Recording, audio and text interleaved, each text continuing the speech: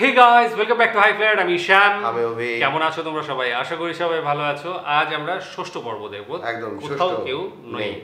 তো নাটকটা ভীষণ ভালো লাগছে, মানে জমে উঠেছে আস্তে আস্তে আরো জমবে। প্রায় 20-21টা পর্ব রয়েছে যত সম্ভব, আমি এখনো দেখিনি, তবে হ্যাঁ 20টা তো রয়েছে। আশা করি আগামী দিন যত যাবে তত এটার প্রতি আগ্রহ আরো বাড়বে সবার, আমাদের সঙ্গে দর্শকদেরও, এবং প্রচুর দর্শক রয়েছে যারা প্রথম দেখছে। অনেকেই বলেছে যে আমরা দেখব করেও দেখা হয়ে ওঠেনি, তোমাদের সাথে দেখছি। আমি যেমন প্রথম, না তুই তো দর্শক না, আমাদেরও তো আমাদেরও প্রথম, তো আমাদের সাথে তাদেরও দেখা হচ্ছে এবং ভীষণ ভালো লাগে যখন মানুষ বলে যে তোমাদের জন্য কিছু দেখতে পাচ্ছি বা তোমাদের কিছুর জন্য কিছু জানতে পারছি, ভীষণ ভালো লাগে। তো আজকে ষষ্ঠ পর্ব দেখবো, ডেসক্রিপশন বক্সে লিঙ্ক দিয়ে রাখবো, সেখানে গিয়ে অরিজিনাল ভিডিওটা দেখো, সাথে সাথে চ্যানেলটাকে লাইক শেয়ার সাবস্ক্রাইব করে দিও, সাথে সাথে আমাদের চ্যানেলটাকেও লাইক শেয়ার সাবস্ক্রাইব করে দিও না, দিতে হবে, এটা ডিমান্ড, এটা আমাদের আবদার, ডিমান্ড। তো যাই হোক, ভিডিওটা দেখে নিই, তারপর আরো কথা একদম। চলো তুই স্টার্ট করিস তো। হ্যাঁ তো স্টার্ট করিস। স্টার্টিং এত তাড়াতাড়ি হবে না। আইজাক কাকা রেডি, আইজাক চেশে বললাম।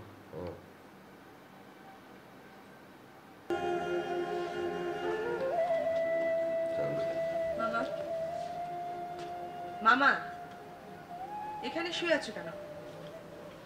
ঘরে গরম আর এই ঘরে এয়ার কুলার ফিট করা। ওঠো ওঠো বলছি, মামির ওখানে গিয়ে শুবে। ওঠো। সারা রাত কুকু করে, ঘুমায় না। ঘুম না হলে না হবে, তোমার তো ঘুমের দরকার নেই।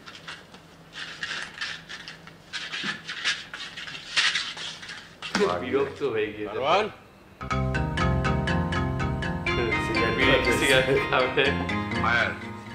ফায়ার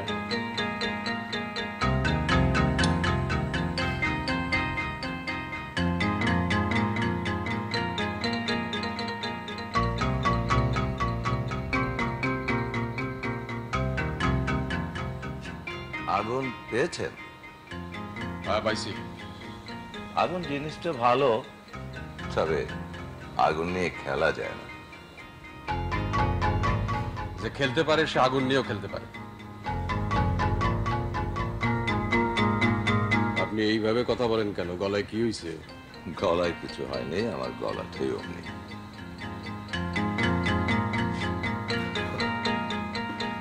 এদের সাথে কিছু একটা ক্ল্যাশ হবে।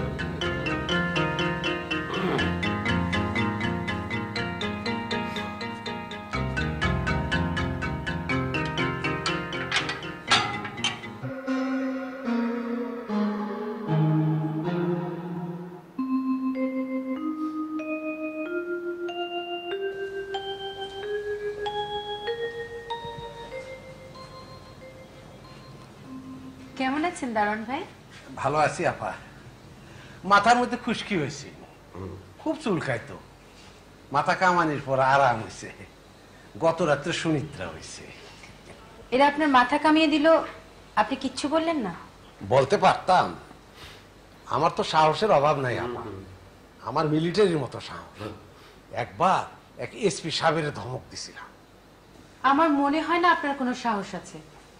আপনি একটা ভীরু কাপুরুষ। ছি ছি। ঠিক বলছেন আপা, আমার কোনো সাহস নাই। ওই চ্যাংড়াগুলা আমার মাথা কামায় দিয়েছে, আমি কিছু বলি না। কাঁদবেন না। মনটা খুব খারাপ হয়েছে আপা, খুব খারাপ হয়েছে। গত রাতে ঘুমাইতে পারিনি। আমি আপনার মন ভালো করে দিচ্ছি। আমি আপনাকে একটা গল্প বলবো। গল্প? একটা দেশে একটা নখ ছিল। নখটার না মাথা ভর্তি ভর্তি শূন্য শূন্য চলছিল। একদিন একটা চড়ুই পাখি নখটা মাথা মধ্যে গু করে দিল। তারপর না নখটা ঢুকে ঢুকে সব চুল কামাই ফেলল। তারপর না নখটা একদম টাকু হয়ে গেল। সোমা, তুমি এখানে কি করছো? আম্মা, আপনার বড় মায়ের মাথায় ডিফেক্ট আছে। এটা বেশ রহস্যপূর্ণ এই বাড়িটা। কি ব্যাপার? ভালো আছো? মানে আপনি রাত 12টার সময় খবর নিতে এসেছেন আমি ভালো আছি কিনা? হ্যাঁ ভালো আছি। না মানে তোমার মামি কেমন আছে? মামির খবর তো সন্ধ্যাবেলা নিয়ে গেলেন। সিরিয়াস রোগী তো, তাই মনের মধ্যে অল দ্য টাইম চিন্তা।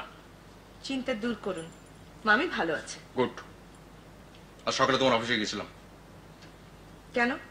পাশ দিয়ে যাচ্ছিলাম তো, ভাবলাম দেখা করে যাই। এক পাড়ার মেয়ে একটা দায়িত্ব আছে না? ও, পাড়ার মেয়েদের জন্য আপনার তো আবার খুব দরদ। কি যে বলো, দরদ থাকবে না? এই দুনিয়াতে তো সবই শেষ হয়ে গেছে, খালি দরদটা পড়ে আছে।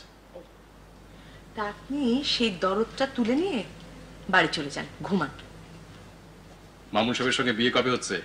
খুবই শীঘ্রই হচ্ছে। যখন হবে তখন আপনাকে দাওয়াত দেবো, তখন আসবেন। এখন যান। মামুন সাহেব কেমন লোক? খুব মাই ডিয়ার।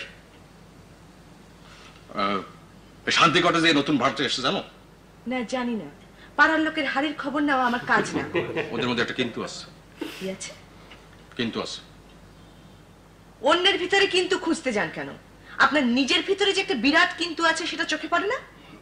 মনে যাই। খোদা হাফেজ। এক গ্লাস পানি খাবো। অযথা যন্ত্রণা করবেন না।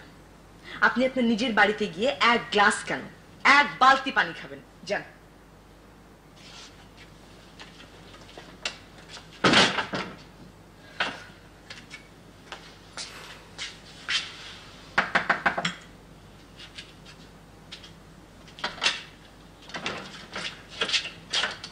পানি চাইলে পানি দিতে হয়, না দিলে অকল্যাণ হয়।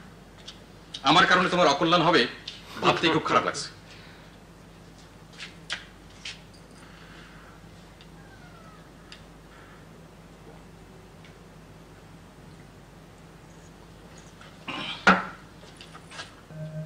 এটা নিয়ে যান। ক্যাসেট গান হয় না, তিনজন মূর্তির মতন বসে থাকেন, দেখতে ভালো লাগে না। নিন।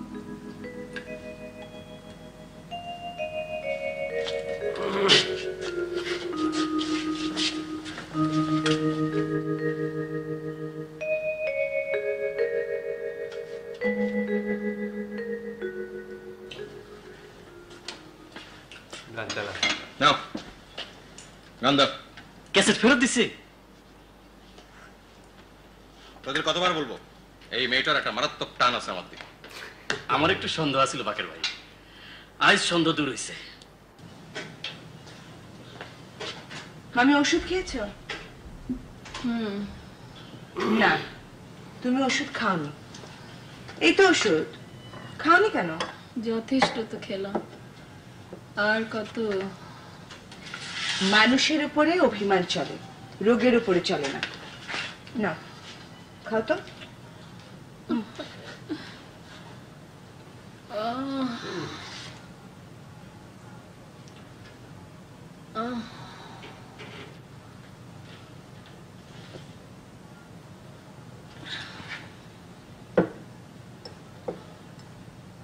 মোনা, তুই আমাকে একটু ধরে ধরে বাবার ঘরে নিয়ে যা তো। কেন? সবকিছুর জন্য তোর কাছে কৈফিয়ত দিতে হবে নাকি? হ্যাঁ তো ঠিক আছে, তুমি শুয়ে থাকো, আমি নানাকে ডেকে নিয়ে আসি। না, আমি নিজে যাব। আর কত বিছানায় শুয়ে থাকবো? আমি যত না অসুস্থ, তোরা আমাকে তার চেয়ে বেশি অসুস্থ বানিয়ে ফেলছিস।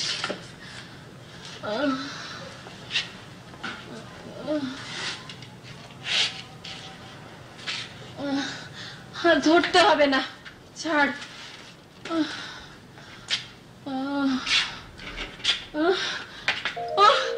মামি,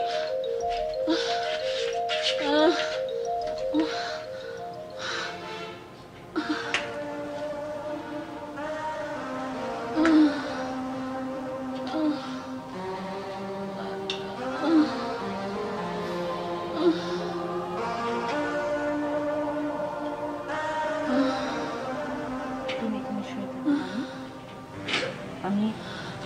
আমি নানাজিৎকে পাঠিয়ে দিচ্ছি। কাউকে রাখতে লাগবে না, আমার কাউকে দরকার নেই, কাউকে দরকার নেই।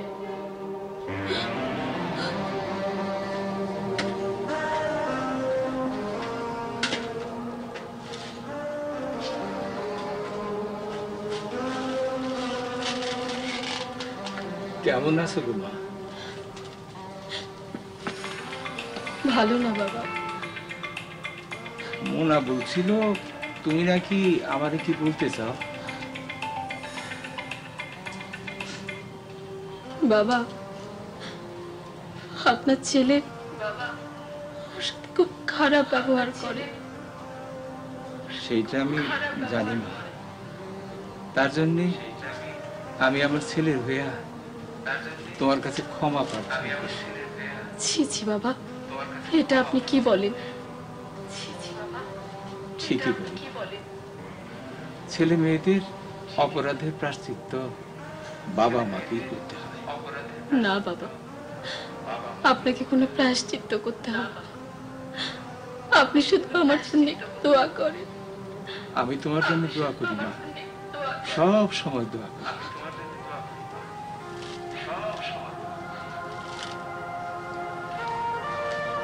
মাগো, আমি যাই।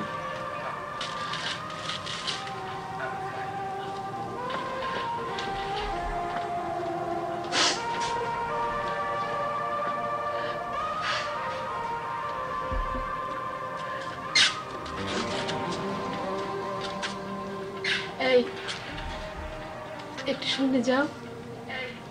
কেন?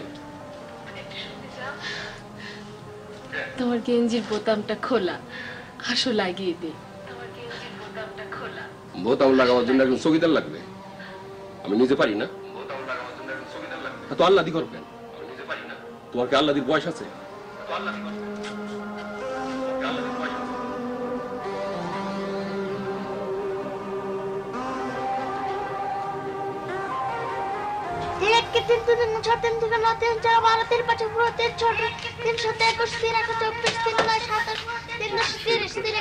লীনা কই?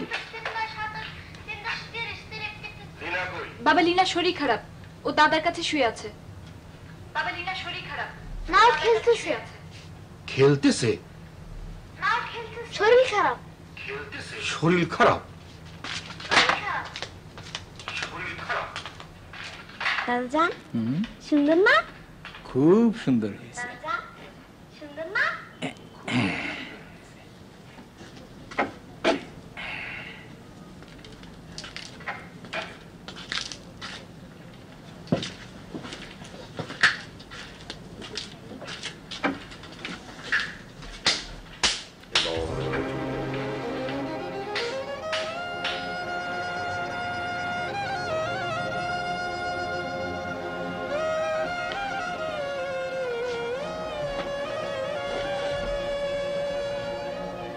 শকত,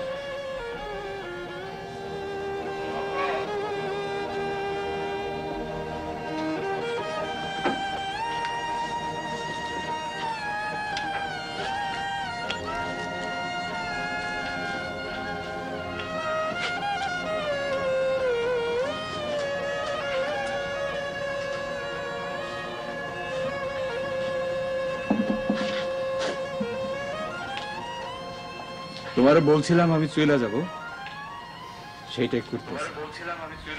এত রাতে কোথায় যাবেন? কোথায় যাব সেটা আমিও চিন্তা করি নাই, কাজেই তোমারও চিন্তার প্রয়োজন নাই। মোনা, মোনা, হইচই করবে না, হইচই করবে না। কারে ডাকবারও দরকার নেই। তুমি শান্ত হয়ে বসো।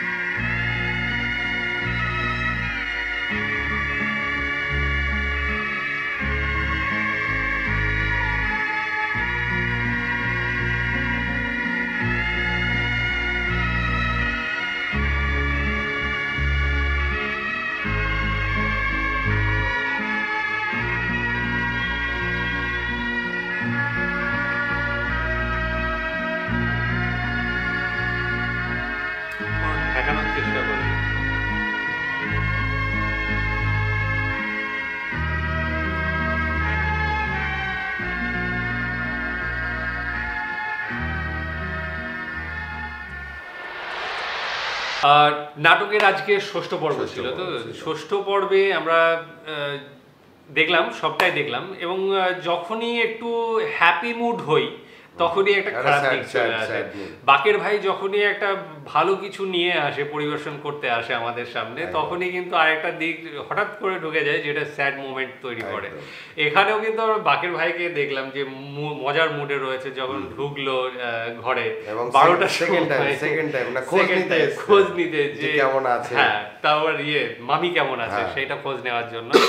তো তখন ভীষণ ভালো লাগছিল যে অনেকক্ষণ পরে একটা হ্যাপি মোমেন্ট দেখলাম, কিন্তু তার পরক্ষণেই আমরা দেখলাম যে স্যাড মোমেন্ট চলে আসলো, এবং বাবার যে মানে ভেতরের যন্ত্রণা সেটা কিন্তু বারবার ফুটে বেরোচ্ছে, কিন্তু অতিরিক্ত বেশি আমার মনে হচ্ছে যেন এফেক্ট করেছে তার, মানে সব সময় একটা হাত চালানো বাচ্চাদের উপরে, এই ব্যাপারটা কিন্তু ভীষণভাবে আমার মানে খারাপ লাগছে এই ব্যাপারটা। ঠিক আছে, হয়তো বা বকাঝকা হতে পারে বা সহ্য হচ্ছে না, সেগুলো হতে পারে, সবসময় হাত চালানো এই ব্যাপারটা মানে ফ্রাস্ট্রেশনের চরম সীমায় পৌঁছে গিয়েছে, এবং সেখানে বাবার খেয়াল আসছে না যে বাবা বলেছে যে চলে যাব, ঠিক আছে, সেই জায়গাটায় খেয়াল করতে পারে, গ্রাহ্য করেনি, এবং শেষে আমরা যখন দেখলাম যে বাবা বেরিয়ে যাচ্ছে, সেটাও ঠেকানোর কোনো চেষ্টা দেখলাম না তার মধ্যে, কারণ মানে সে একদম হতাশ, আমার মনে হচ্ছে হতাশ, জীবন থেকে হতাশ, হ্যাঁ, যে মানে ওর লাইফটা শেষ হয়ে গেলে ভালো হয়, এইরকম একটা ব্যাপার। মামির কথা তো বাদই দিলাম, মামির কথা, মামি অসুস্থ এবং সে তো প্রতিনিয়ত একটা কষ্টের মধ্যে রয়েছে। একমাত্র যেটা দেখলাম যে সবকিছু হ্যান্ডেল করছে সেটা মুনা, সেই সমস্ত কিছু হ্যান্ডেল করছে, এবং সে ভেঙে গেলে আমার মনে হয় সংসারটা ছন্নছাড়া হয়ে যাবে, শেষ হয়ে যাবে। তো এই তো আজকের এপিসোড ছিল, এবং অন্যান্য দিক তো আজকে দেখানো হয়নি, আজকের এপিসোডে অন্য কোনো দিক দেখানো হয়নি, আজকে এই দুটোই দেখানো হয়েছিল, এবং যেটা বরাবরের খুব ভালো, এবং কি বলবো, ভেতরের যে অন্তর্দ্বন্দ্ব রয়েছে সেইগুলোই ফুটে বেরিয়েছে, এবং সেগুলো আমরা নিচ্ছি।